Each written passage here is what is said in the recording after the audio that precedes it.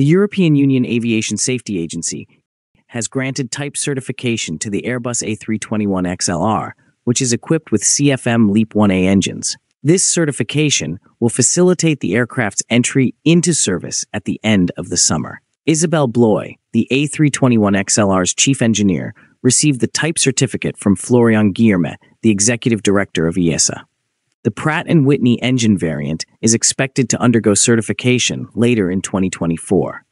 Christian Scherer, CEO of Airbus Commercial Aircraft Division, emphasized the aircraft's distinctive attributes, such as its long-range and adaptable cabin, which facilitate the development of new direct routes and service opportunities for airlines. The A321XLR is positioned as a unique product that provides efficacy by virtue of its commonality with the A320 and the A321 range. Airbus is currently concentrating on preparing the A321XLR for its initial commercial missions, as certification has been successfully obtained.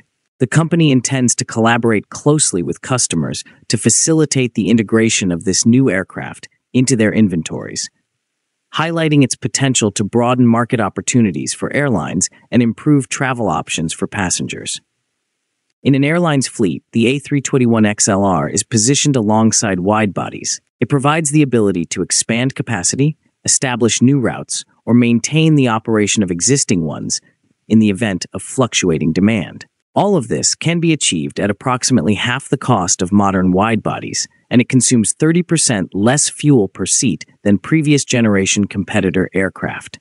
The A321XLR's upgraded Airspace cabin will offer passengers long-haul comfort in all classes. The debut A321XLR flight was successfully executed in June 2022. This was followed by a comprehensive test program that involved 3 demonstration aircraft. Thus far, more than 500 Airbus A321XLRs have been ordered. Now, do you think Airbus 321XLR will slow down sales of the widebodies?